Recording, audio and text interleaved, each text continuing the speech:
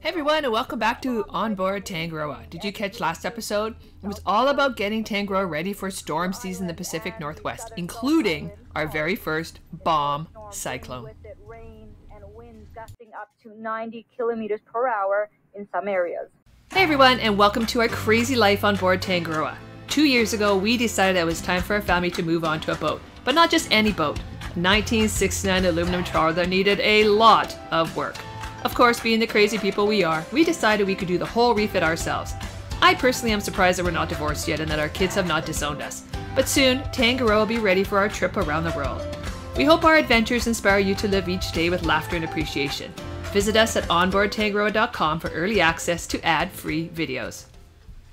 Today I'm at the skin cancer clinic because the joys of living on boats in the tropics for such a long time is I've got little cancer cells on my nose. So I have to have them dealt with. I don't know, my doctor usually freezes them off, but this time she sent me to a skin cancer specialist, and I know Blaine has had problems with skin cancer. Also, he has actually had a big chunk cut of his shoulder. It's probably from surfing and living in St. Thomas. So I'm just reading some stuff with regards to sunspar. It's really important using zinc. And then something to consider also is making sure your sunscreen is reef friendly. Let's say that. I guess I can say that. But yeah, I'll let you guys know what happens. I'm a little bit scared because this hurts. And yeah. So today's the day. I have to go in for a biopsy on my nose. Right there. Can you see it? Right there. I'm going by myself. Blaine's working. And I'm a little bit nervous, I have to say. Serves me right for getting my nose burnt. You know when you're a kid and your nose gets burnt and it's peeling all the time? That was me in the tropics, like huge. So it serves me right. I should definitely be wearing more sunscreen. But yeah, biopsy time on the schnoz. That wasn't much fun. Actually, that just downright sucked. Kind of makes me regret having had sunburned my nose so much. But look, I don't know if you can see it, whatever. They cut a chunk out of my nose. Actually, sorry. It hurt so much because of freezing. It never hurt. And I know I'm being a bit of a wuss, but that is such a tender part. It's been hurting me for so long. And I got a bit overwhelmed in there. But the chunk is cut out, so I go back in a week and get stitches taken out. I don't know how many stitches I have. I'll let you know in a couple days when I'm able to take off the bandage. But yeah, not fun.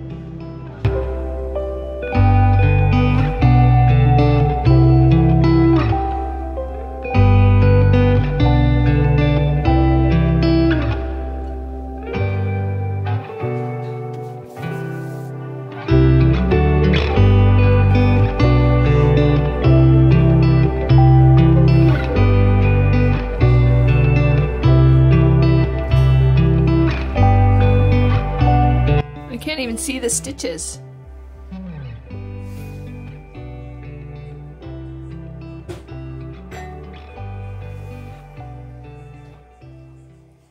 Guess what time it is? Time to get my stitches out. Quick interruption, we are on Patreon now. So head on over to onboardtangaroa.com and come join our community. Join our Tangaroa crew and we'll see you on the inside. Do you see them? The little black stitches. It actually healed up quite nice. They feel really weird to touch right now. But time to get the stitches out and see what the scoop is with my nose. Okay, we're in the doctor's room. It's time to get my stitches out and I'll have to let you know how it goes.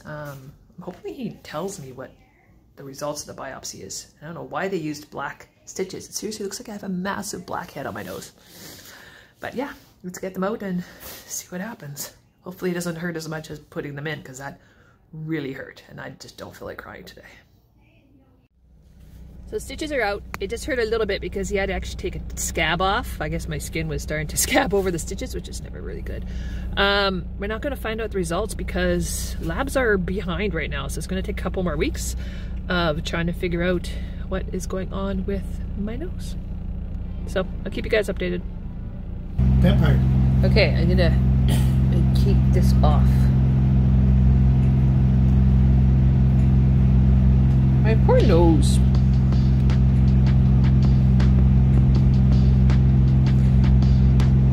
He had troubles taking the stitches off, Blaine. You did? Well, my skin grew over the stitches, so he had to take off a scab. Oh, that doesn't sound good. No, it wasn't. Where the heck? Okay.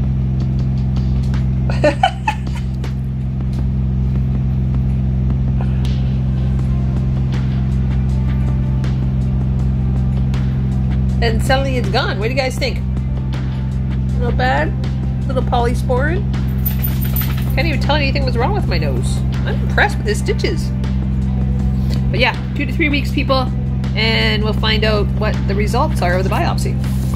Back at the doctor's office. The results came in. They didn't tell me over the phone, so he wanted to see me. So he called me in for the next morning, and here I am. So, kind of weird that they wouldn't tell me over the phone, but we'll see what happens. So good news, not cancer, but it's pre-cancer. He looked over my face too, and there's spots here. That's the joys of, you know, I spent 5 years in the tropics chasing summer around the world on boats, and I'm paying for it now in my older age. But we have to do, it's what's called Efudex, which is like a cream I've got to put on, and it's basically going to slough off all the bad cells on my whole face. It's gonna be like, I don't know if I'm totally looking forward to it. But yeah, let's do that and see what happens. Let's get rid of all the yucky cells on my face and skin damage and all that. It's gonna be like a super facial, but this cream is gonna take off all the bad stuff. So as I'm driving, I will update you on the skin cancer stuff. It's not really skin cancer, pre-cancerous. So I've been putting, it's really bumpy though. Maybe not a good time. But anyways, I've been putting on fluorouracil cream twice a day. It's so itchy, my head. You can see where it's starting to pull out the bad cells. It's starting to come off my face. And I guess those are gonna crust over and go bye-bye.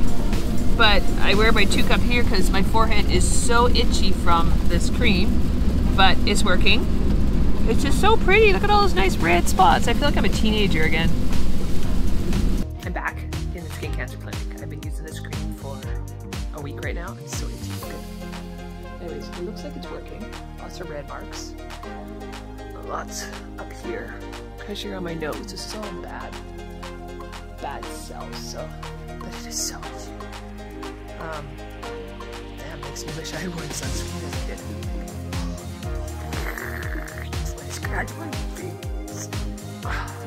But we'll see what the doctor says. Update, a week and a half of using the cream, and look at my face. It is so horrible and so itchy. I look like I have chicken pox, but these are all bad skin cells coming out.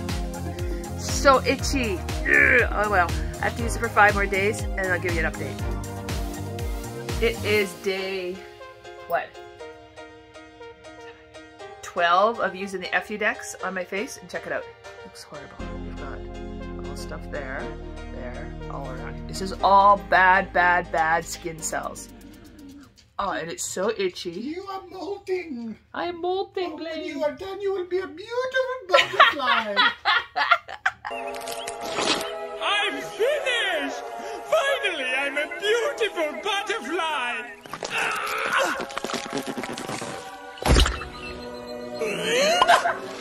My wings!